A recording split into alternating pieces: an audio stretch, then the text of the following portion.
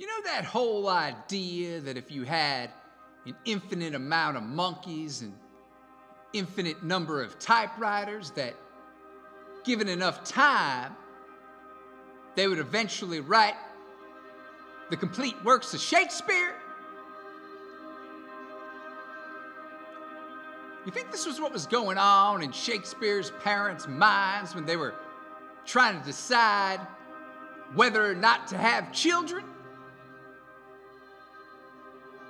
They're like, well, we could bone, or we can start amassing an infinite amount of monkeys. Because, like, first of all, the typewriter hadn't even been invented back then. I mean, it's a less common saying, but I guess it'd be the same thing if you had an infinite number of monkeys and an infinite amount of paper and jars of ink and feather pens that they used to write with back then. I mean, all infinite, of course. I mean, would Shakespeare's parents have considered inventing the typewriter to aid these monkeys along? I mean, this isn't your usual preamble to amorous activity. I don't know how many people it gets in the mood to make babies. I guess what I'm saying is that their decision to procreate and not attempt to amass an infinite amount of monkeys and typewriters, which they need to invent first, or trick the monkeys into inventing, their choice not to do that, whether out of laziness or sheer venality, greatly advanced theater and literature as we know it. I mean, people always credit Shakespeare with writing those plays, but I mean, his parents made him. And maybe the saying comes from there were what looked like an infinite amount of monkeys present in the boudoir, you know, when they were going to do the deed. And maybe that was their thing, their particular kink.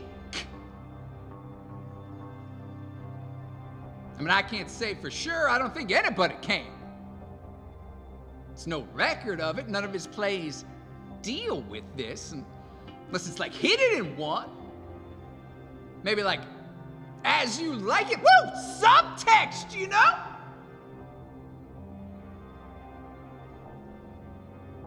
I mean, of course, this proves that it might not be an either-or situation. I mean, it's just like Schrodinger's orangutan. I mean, ugh, imagine opening up a box and it's just filled with an infinite amount of deceased monkeys. They've all bludgeoned each other to death using the complete leather-bound works of William Shakespeare. I mean, this would have to give mathematicians pause, you know, before they go revealing any more secrets of famous playwrights' parents' private lives like that. A lot of P's in that sentence, I know. Hope it didn't make any of y'all have to go to the bathroom. Missed the big finale. Pause is in P-A-U-S-E. I am not suggesting that these very same theoretical math professors would then start turning into monkeys, beginning with their hands. The very hands they'd then be typing with.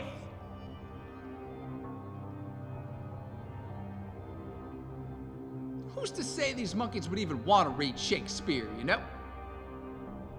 I mean, think they might be more into pop bands. I mean, Last Train to Clarksville, Daydream Believer, those are tunes, man. Maybe they want to start writing scripts for David Jones, Mike Nesmith, and co. I mean, imagine how good those Monkeys TV shows could have been if the writer's room was packed with an infinite amount of monkeys. who all thought they could do better than Mr. William Shakespeare? Mr. William Shakespeare, Mr. Bob William Shakespeare, we were all thinking it. And the show could have run for decades, well into the 80s and 90s. Start working the Wizard of Oz into it with those flying chips, you know? They just keep soaring higher and higher, trying to figure out where Icarus went wrong, you know, while they're reworking the Greek myths, putting all other TV writers to shame.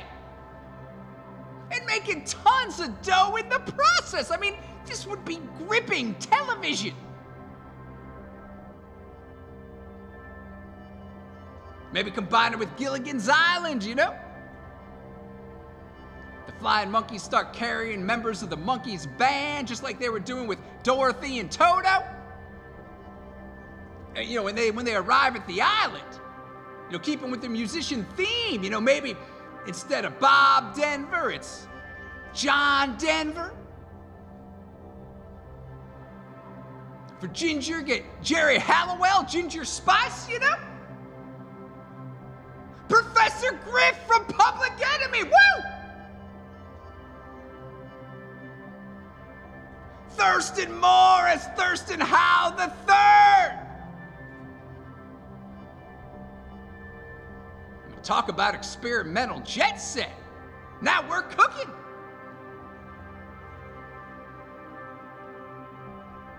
I mean, think of all television could have been if Shakespeare's parents had seriously considered